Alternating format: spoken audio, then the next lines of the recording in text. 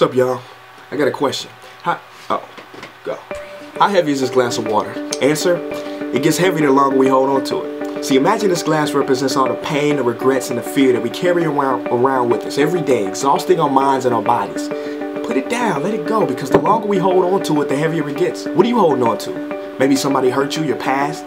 Well, you're allowing them to hurt, frustrate, and stress you over and over again every time you think about it. Let it go.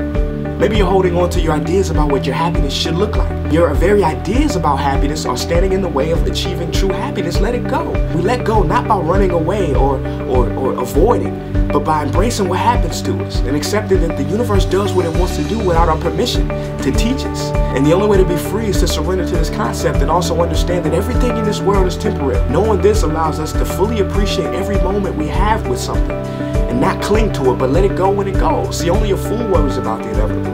So how heavy is this glass of water? It was heavy, but I let it go.